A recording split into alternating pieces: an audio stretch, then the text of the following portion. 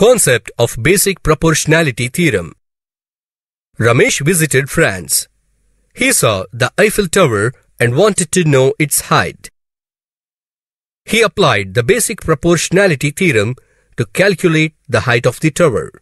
Let us now learn how basic proportionality theorem is used in obtaining such results.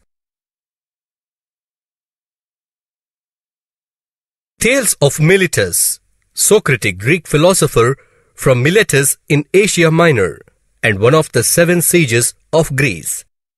Many, most notably Aristotle, regard him as the first philosopher in the Greek tradition. According to Bertrand Russell, Western philosophy begins with Thales. Thales attempted to explain natural phenomena without reference of mythology and was tremendously influential in this respect. In mathematics, Thales used geometry to solve problems such as calculating the height of pyramids and the distance of ships from the shore. He is credited with the first use of deductive reasoning applied to geometry by deriving 4 corollaries to Thales' theorem.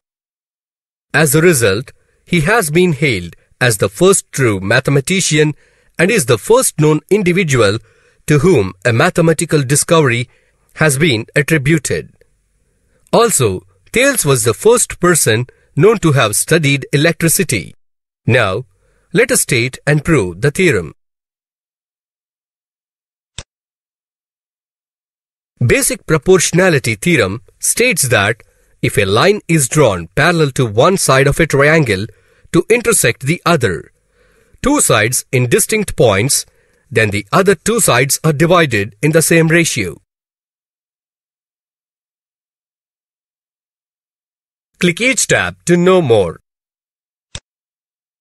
Given, in triangle ABC, DE is parallel to BC, which intersects sides AB and AC at D and E respectively.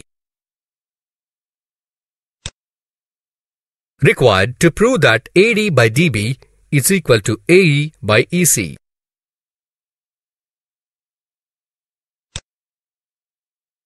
Construction. Join BE and CD and draw DM perpendicular to AC and EN perpendicular to AB as shown.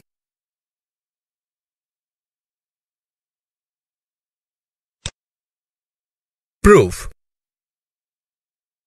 Area of triangle ADE is equal to half into AD into EN. Area of triangle BDE is equal to half into BD into EN.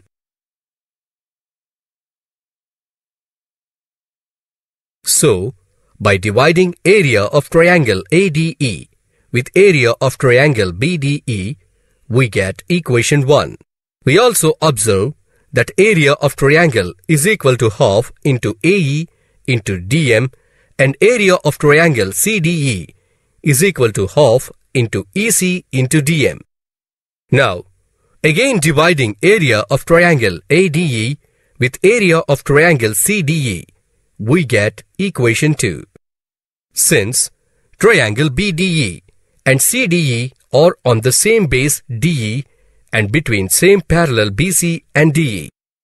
Thus, area of triangle BDE is equal to area of triangle CDE, which is equation 3. From 1, 2 and 3, we have obtained AD by DB is equal to AE by EC.